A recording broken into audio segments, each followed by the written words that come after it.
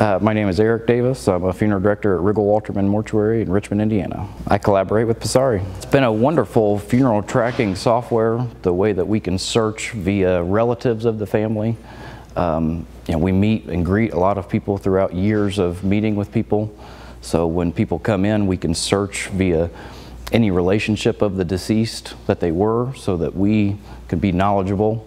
The collaboration center that we have used has been very, very easy to use and surprisingly accepted by a lot of families. The information that we have before they even come into the arrangements conference has helped me as a funeral director in the sense that I can know what church they're wanting to use. I can contact them and find out available dates. I can know what cemetery, if I don't already have the cemetery pricing, if maybe it's out of town, I can know that information going into the situation so that when they come in for arrangements, I don't have to excuse myself to find information.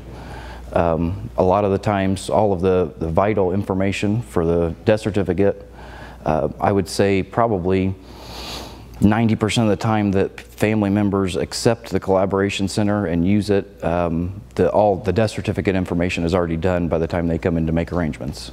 A lot of the times the obituary is already most of the way written, so we can spend more time in the arrangements conference personalizing their funeral service instead of asking a Q&A trying to get all the information that we need for a death certificate. So it's helped us out a lot. We do a lot of our financials through there. All of our statement of goods and services are printed through there. The mobile friendly, we put all of our pre-arrangements, even though they weren't done through FDLIC, maybe it's prior to that, we've scanned those in. So when somebody passes away at home, I can search them through Passare to find out if they have a pre-arrangement or not before I even go to the house or nursing home, so I can know going in ahead of time whether they have a pre-arrangement. I do that on my phone.